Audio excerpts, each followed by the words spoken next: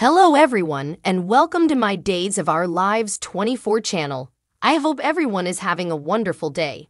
Before we begin, please hit the subscribe button and give this video a thumbs up. Julie pushes Vivian out John's arrangement bombs folder case Fane. Days of Our Lives recap for Thursday, September 21 shows that John Dark and Steve Johnson are in Brady's bar finding a seat at a table and getting up to speed. Steve shares with John he really wants to talk, yet he doesn't say anything.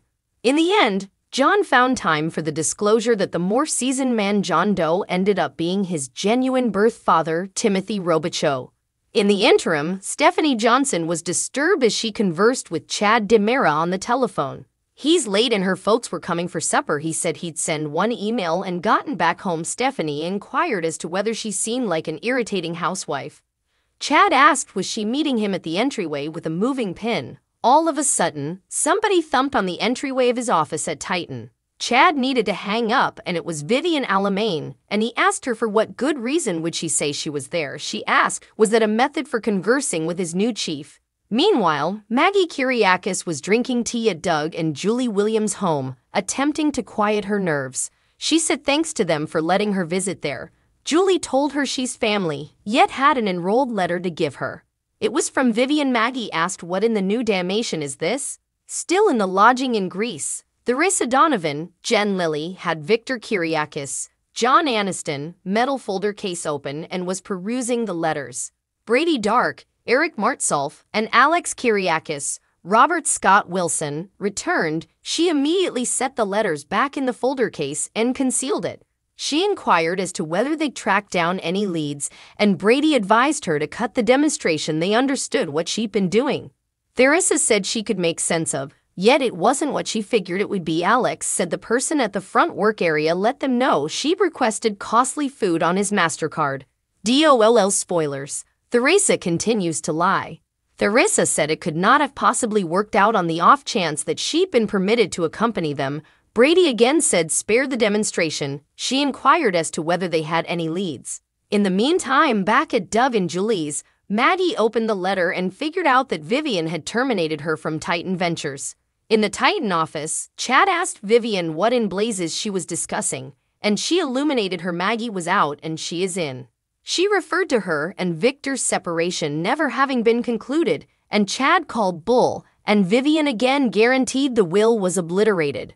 Back at the Brady bar, John and Steve talked, with John recounting to him the entire story of how Joseph Ringer, otherwise known as Yo Ling, had been in a foxhole with Timothy. Timothy had been hit with shrapnel, causing a horrible mind injury, and wept for help, and Ringer had basically exchanged canine labels with him and passed on him to bite the dust. Steve remarked that definite sounds like a Yo Ling move. In this way, he messes up your dad's life until your dad meets you. John says okay, it's really astonishing. Steve said pretty supernatural, and John said his dad is an incredible fellow and he and Doc and the children cherished having him. Steve was glad for him, and John said it's not what he merits, it's what his dad merits, as they will cherish him. Steve then required a toast. Back at Stephanie and Chad's, Stephanie gave Kayla some wine. Kayla asked where the children were, and Stephanie asked where Steve was. Kayla said Steve and John were talking before he came. Stephanie said Chad was held up working. Stephanie wedding Chad. Kayla raised Theresa and said she was delighted to have seen her, and inquired as to whether Stephanie naturally suspected she was pursuing Brady. Stephanie told her she was pursuing Alex now, and Kayla didn't know Stephanie was over Alex. Stephanie said she's focused on Chad. Kayla inquired as to whether that implied assuming she saw herself wedding Chad. In the interim, Chad called Maggie and figured out it was valid about Vivian terminating her, Maggie remarking she was at that point at the workplace, calling her a succubus. Chad is curious as to whether there was whatever he might do, and Maggie advised him to do what he needed to do. He wasn't selling out her by working for Vivian. Maddie advised him to figure out what she's up as well, and Chad hung up. He asked Vivian what her vision was, and she was safeguarding Victor's inheritance.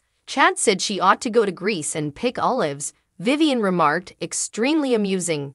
She will get back to Victor's unique vision of selling drugs through Titan, and Chad expected unlawful ones, then he surrendered.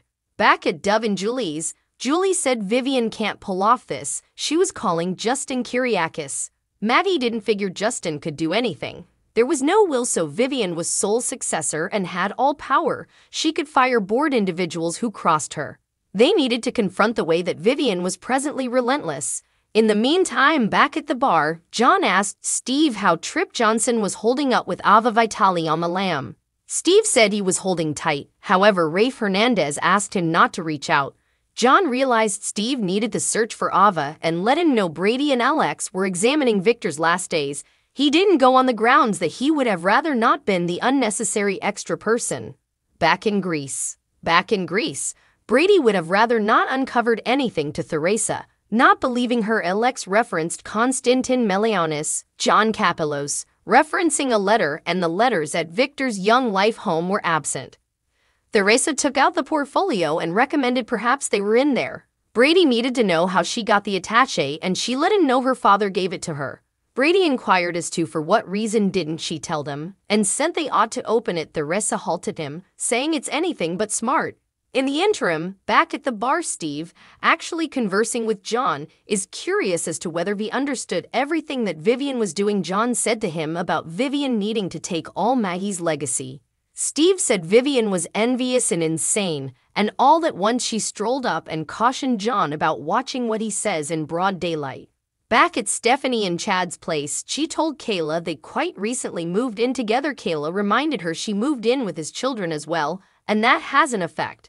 Stephanie said they're excessively youthful for their very own position, Kayla saying they're getting connected to her, and Stephanie recognized she's responding. Kayla inquired as to whether marriage wasn't the consistent subsequent stage, Stephanie asking the subsequent stage for herself and Chad, or the best deal of her interfering Catholic mother. Kayla said it didn't have anything to do with her Catholicism. She was stressed over the kids. Would she not like to wed Chad? Stephanie answered obviously, similarly as Chad was entering and putting his head in the entryway. Back in Greece, Theresa let Brady know that Victor believed Maggie should open it, per her father Shane Donovan, Charles Shaughnessy.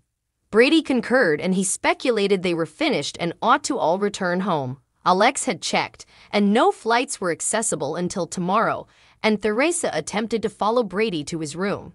Back in Salem, Chad proposed to leave so Stephanie and Kayla could complete their discussion, and Stephanie said that was crazy. Stephanie kept saying her mother was simply being mother and her father would be there soon. She gave Chad a few wine and asked how his day was. He said it was okay until Vivian appeared. In the meantime, at the bar, Vivian considered John her sweetheart nephew and inquired as to why he never visited her in jail. John told her he hadn't had any desire to, and with that, Steve praised John on finding his actual birth father and left. Vivian inquired as to whether John was shocked over seeing her, yet he definitely realized she was there and that her legacy wasn't great for Maggie. Vivian expressed enough about Maggie and told John she believed him should come work for her. Back at Doug and Julie's, she told Maggie not to stress. She'd help her figure out how to battle this, and meanwhile she ought to keep remaining with her and Doug. Maggie needed to search for her own place, however Julie called that garbage, saying grandmother would turn over in her grave in the event that she didn't offer Maggie to remain. The Hortons have consistently stayed together, Maggie commented, assuming she'd learned Victor had wasted his fortune and had no cash. This present circumstance would have made her snicker. Yet, to the extent that Vivian taking all that Victor really buckled down for Brady and Alex just needed to track down something to stop her. They needed to. Back in Greece, Theresa said she scarcely was familiar with Alex, and Brady snarked that never made a difference to her. Alex shielded her, let Brady know that was truly cowardly. Theresa emphasized she and Brady share a kid, they can share a room. Thanks for watching. If you like this video, so please don't forget to subscribe my channel and don't miss any update.